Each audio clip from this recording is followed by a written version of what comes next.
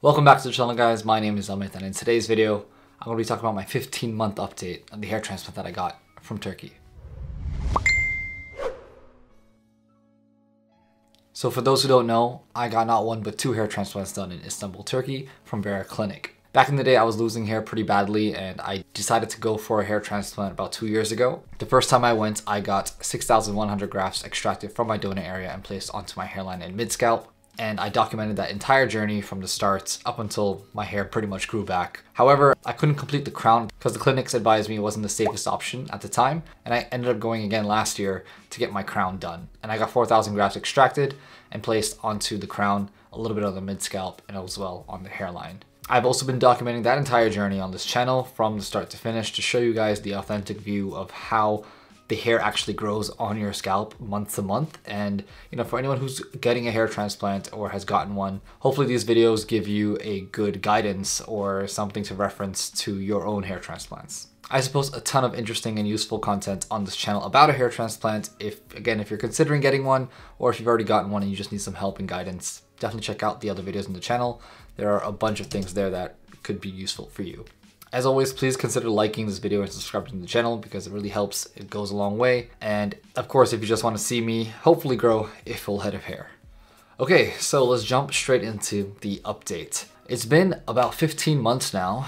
I've been seeing my hair grow slowly and slowly. I remember the times where at the beginning of this hair transplant, I was feeling very unsure about the situation, but like they say, the crown does take about 15 months to grow fully out. So for me personally, I think having that patience is really important. And as time has gone by, I've seen my hair grow more and more. Granted that I'm nearly at that 18-month mark. There's still 3 more months to go, but I am still confident that hair will still be growing in that area because I've been seeing it for the past couple of months as well. At the 12th month mark, I remember I thought this was it, but surprisingly, it's been growing more and more since then. Again, I'm still holding out to the 15th month. I'm excited to see where that goes. I recently went on a trip to Italy and I was roaming around the city without a care in the world about how my hair was looking. My wife managed to film some parts when I was walking straight, but again, you can see how the hair looks. It doesn't look as if I even had a hair transplant, or it doesn't even look like I'm losing that much hair in the back. It actually looks pretty good. So at this point now, I'm pretty satisfied with how it's turned out overall. I can't really complain too much. A lot of people in my comments do suggest certain things to try, maybe do SMP, or maybe taking hairs from my beard and placing in the back of my head. I think I mentioned this in other videos, but I'm just kind of waiting for the 18-month mark and then I'll make my decision. But until then, hey, who knows? There might be an influx of density towards the 18-month. I'm still planning to wait that long, so definitely stick around for those videos in the next coming months. Hopefully we'll see a full head of hair on my head by that time. Now let's jump straight into the 360 view of my hairline, my mid-scalp, my donor area, as well as my crown. As usual, I never know what to do, so here is my awkward smile. Let's instead focus on the hairline. The additional 200 grafts I added the second time around really was a great addition to the density in this area, which really shows here. The side of my donor area looks great, especially when I keep it out. No scarring is seen. Moving on to the back of my head, the donor area looks completely untouched and the crown is looking nice and covered. The other side of my donor area looks just as great without ever giving any idea that I had a hair transplant. And now let's take a close-up look at the hairline, the mid-scalp, the crown, as well as the donor area. Despite not touching on it a lot lately, I'm so proud of how my hairline has shaped up to be over the last few months. The hairs look and feel really strong. As for my mid-scalp, I added 600 grafts here to add more density and it has really come through. I'm really happy with how it's turned out and it feels great to be able to brush my hands through my hair without the fear of losing any. Now for the crown. Despite the back not being super dense, I'm actually very happy with how it's looking now. I was literally bald in that area before, so having this much hair back there now is a miracle to me. Now this is the part where I show you the progress of the top-down view of my scalp from the first month up until now. For the first 3 months, I went through the shedding and ugly duckling phase, which is honestly the worst part of the whole hair transplant, but it did get better. The following 3 months was actually not too bad as more hair started to grow out. The next 6 months is really where the hairs took their time to grow, but it was completely worth the wait. The last 2 months, the growth has surprisingly been increasing, and finally this month, I can say that growth has been pretty consistent.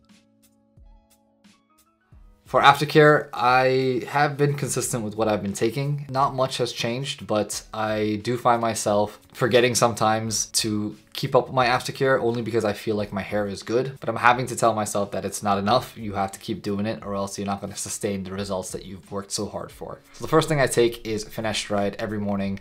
I take 0.5 milligrams every other day at the present moment.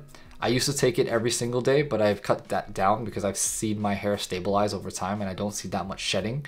So I've been sticking to 0.5 and it's been working fine for me. I also take a bunch of vitamins in the morning. There are a lot that I put on the screen, but the most important ones to me are biotin and B-complex. They have the best ingredients for hair growth, so I would highly suggest you get those if you can. Accompanied with the vitamins and the finasteride in the mornings, I use Minoxodil every morning and night. I start my day and I apply it straight away onto the areas that I want to see hair to be regrown in. Mainly, it's mostly on my crown at the present moment. I do see some growth from it, so I would highly recommend you also stick to it because minoxidil is something that you have to stay consistent with to see the results, and if you don't, then you're not going to see the results. I use a brand called Growplex. It's been pretty good for me for the past year and a half. I haven't had any complaints. I've seen growth from it, so that's why I'm recommending it. So if you're interested, I also do have a discount code with that product in the description below. Check it out. It could be useful for you as well, and you get a sweet little discount.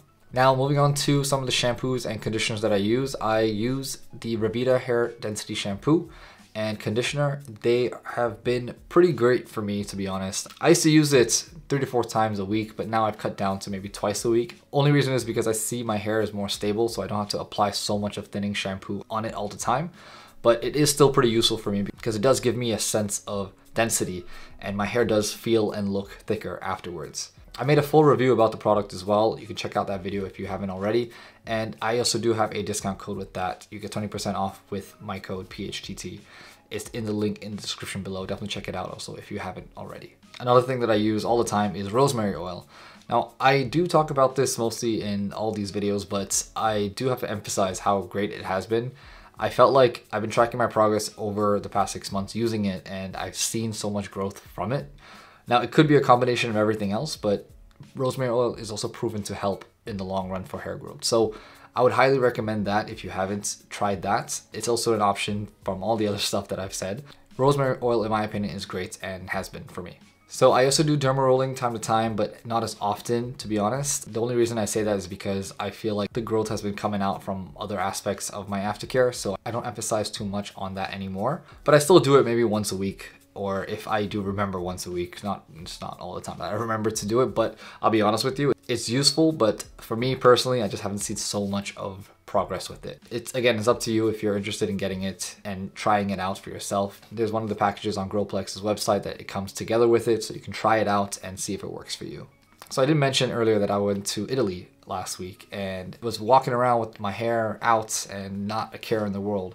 But one of the funniest things is that I still brought my fibers around with me just in case that I wanted to use it. But the reality was that when I got there, I didn't feel the need to use it. Now don't get me wrong, I still am a huge advocate of it. It's what got me to where I am today because it helped me cover a lot of bald spots in the past, but just at that moment, I realized I didn't need it as much. Even now in London, I just went for another party and I completely didn't even think about using fibers at the time because I didn't feel I needed it anymore, which is again is a great thing internally for me, but I know there are a lot of people out there who still need it. So I would highly recommend it if you need something just as a temporary cover on your scalp for any balding areas or any hair loss areas. Links are in the description below of all the products that I've spoken about today, so definitely check it out.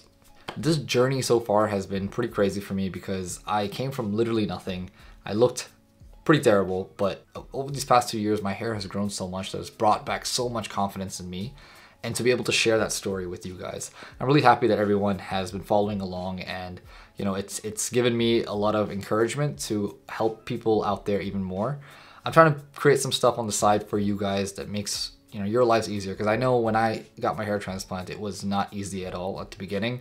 I wish I had someone like me doing these videos so I could even tag along and follow along, but regardless of that, I'm just glad I'm here to help. And if you guys also need more help, I also do have a one-on-one hair consultation service that you can book some time with me and we can have a chat about your hair and what your plans are and what you want to do with it. If you need help figuring out what type of clinic to go to or what do you need to say at the doctors? I'm your guy to help because, again, I've been through this twice and I know exactly what I'm talking about. So there's a link in the description below. Definitely check it out and book some time, and hopefully we can have that conversation.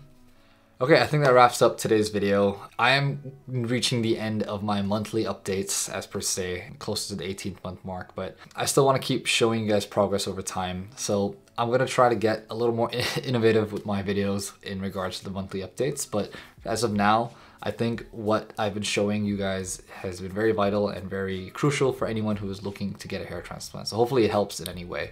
Don't forget to like this video and subscribe to the channel if you haven't already. Thank you for watching, and I'll see you guys soon. Peace.